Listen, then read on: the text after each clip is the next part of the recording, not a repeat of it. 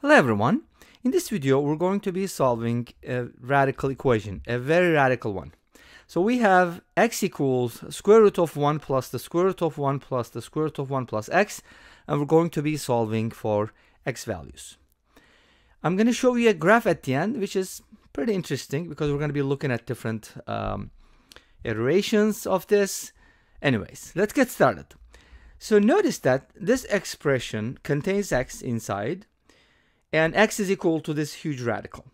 So if I replace this x with x, which is this whole thing, then I get the following.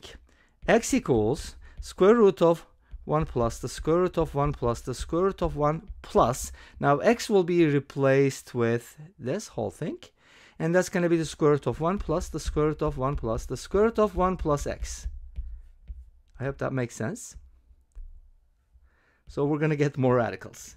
And if I keep doing this, like I can do it one more time, million more times, and then replacing this x with the original one, or if you want, you can use this one, right? And then you're just basically going to keep getting something like this. The square root of 1 plus the square root of 1 plus the square root of 1, dot, dot, dot. And of course, you're going to have an x at the end, right? Equals x. So how do we evaluate something like this? So here's the idea. If you look at the original problem, if the square root of 1 plus x is the same as x, then you get the square root of 1 plus x, and then 1 plus that, which is the same as x, and you get x equals the square root of 1 plus x. In other words, this works if x is equal to square root of 1 plus x. We'll talk about the details of this equation, but before that, this is an infinite expression that converges to a certain value, and the answer is actually fairly interesting. So it has some interesting flavors in it.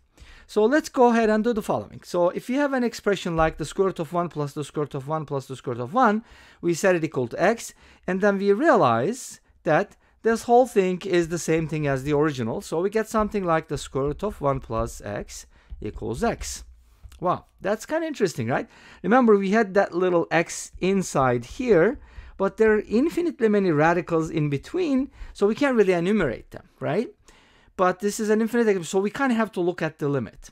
We're not going to look at the limit. We're just going to loosely solve this equation, keep it less rigorous, you know, for general folks, for everyone like myself, and then find the x value. And I will talk about why that x value works and why others don't. So how do you solve this kind of equation?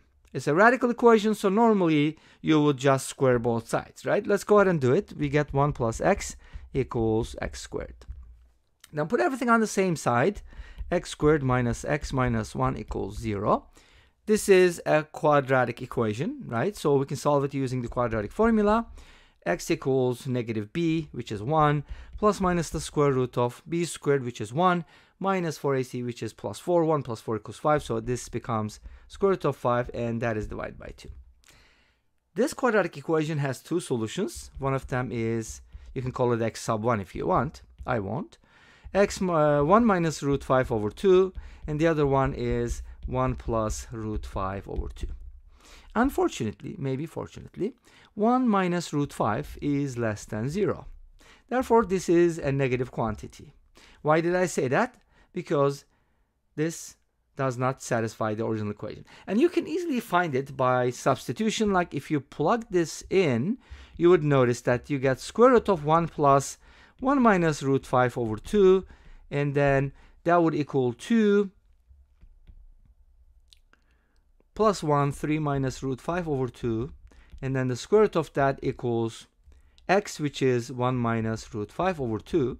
But the square root of a positive number cannot be negative in the real world, so that solution does not satisfy the original problem. So we're going to discard it, and we're going to go with the second one, which is actually the golden ratio, right?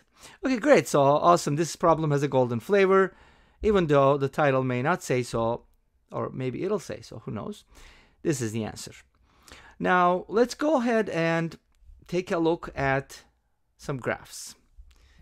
All right, so for this purpose, I graphed a couple different things, and I don't want you to get confused. So I try to use dotted lines of different thickness, so hopefully you can see what I'm talking about.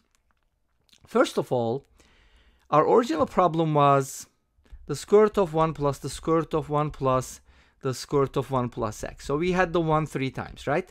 But again, you could have more than this. It would pretty much be the same thing. Or you could just have this instead, and again, you would have the exact same solution. Because if this is true, then replace this with x, and you'll get this again, and that replace this with x, and you'll get the original one. You see? It kind of repeats itself. But notice that here, as you increase the number of ones and radicals, your equation is becoming more horizontal, per se. Hopefully you can see what is going on here. And eventually, it is going to turn into a horizontal number at the limit case, of course, because we find a numerical value. So we kind of have like something y equals 1 plus root 5 over 2 at the end. And that's a horizontal line, right?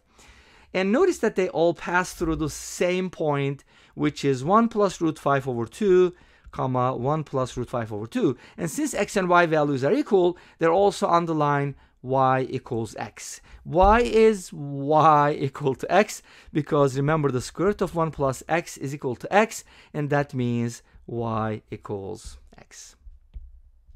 And this brings us to the end of this video. Thank you for watching. I hope you enjoyed it. Please let me know. Don't forget to comment, like, and subscribe. I'll see you tomorrow with another video. Until then, actually, let's say see you next time. Be safe, take care, and bye-bye.